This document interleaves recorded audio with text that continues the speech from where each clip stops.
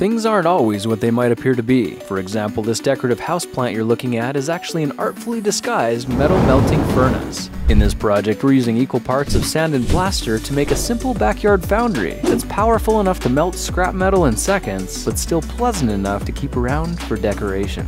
Let's start this project with a big bag of play sand and some plaster of Paris, both of which you can find at your local hardware store for under $20. We're also going to need a 10-quart steel bucket and a tablecloth to cover anything important, because chances are this is going to get a bit messy. I found that this 2.5-quart bucket can be used for measuring the ingredients, but it also serves a more important purpose that you'll see in just a second. Now, the recipe I'm using for this makeshift refractory lining is 1 3/4 buckets full of plaster of Paris, 1 3/4 buckets full of sand, and 1 1/4 buckets filled with water. The moment the water touches the dry mix, the clock starts ticking, and we've only got about 15 minutes before it all hardens up. So let's get busy mixing everything together. It's really important to get all the dry powder wet and work out any lumps as quickly as possible. And after mixing for a couple of minutes, it should be fairly runny and roughly all the same color. Now, when you're convinced there aren't any lumps of powder left in the bucket, the refractory mix is ready for pouring. So let's carefully transfer it to the steel bucket as slowly as practical to minimize the splattering. There should be just enough fluid to fill the bucket about 3 inches from the top, and now if we bring back our plastic measuring bucket, we can use it to form the center of the foundry. I filled my bucket with water to give it a bit of weight, but anything like sand or rocks will work as well. And you can see that as we push the bucket into the center, the mixture rises upward, but it doesn't spill out.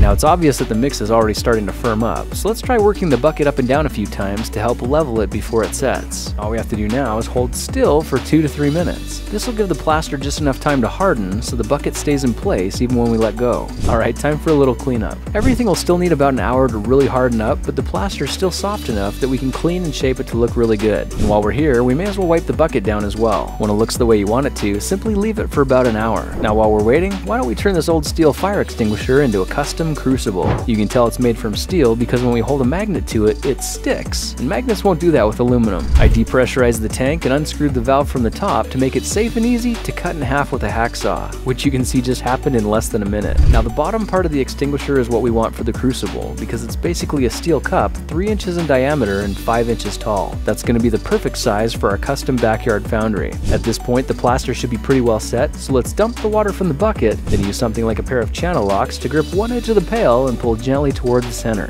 Now, if we grip it with both hands and give it a bit of a twist, you can see the whole bucket pops loose and pulls right out. This just created an amazingly smooth surface, which gives this makeshift foundry a surprisingly professional look. The only features we're missing now are an air supply port and a lid, so let's make those next. Now, I found that a 1 3/8 inch hole saw was the perfect size for accommodating this 1-inch steel tubing, and if we center the metal cutting blade with the top line on the bucket, we can carefully begin cutting through the metal wall. Once we're through the metal, it's easy to burrow down at about a 30-degree angle because the plaster hasn't fully cured yet and it cuts away like butter. Now we have a tight downward sloping hole that the blower tube fits perfectly into, and it's strategically placed a few inches up from the bottom. Now, the blower tube is really easy to make and starts with a 1-inch steel pipe like this. This is the business end that'll sit next to the hot coals in the foundry. We're also going to need a 1-inch PVC coupling as well as some 1-inch PVC pipe. You can see the threads on one half of the coupling screw onto the steel pipe, and the slip adapter on the other end simply pushes onto the PVC tube. Now let's go one step further and make a lid to help retain the heat. I got a couple of 4-inch U-bolts from the hardware store and stood them upright in a 5-quart big mouth bucket filled with a half measure of our insulating mix. After an hour, you can see the plaster is set and the whole thing pops free from the bucket, giving us a nice little custom lid for the foundry. It still needs a vent hole for relieving pressure buildup, and you could just form one when you're casting it, or you could try drilling one with a 3-inch hole cutting saw like this. With a hole in the center, you can see we end up with a nice thick lid that kind of looks like a giant white donut. This design works great for venting pressure and gives us the option to melt metal as well without even having to take the lid off the furnace. Just for fun, I picked up a can of burnished amber spray paint and gave the foundry a couple coatings to make it look a little more attractive.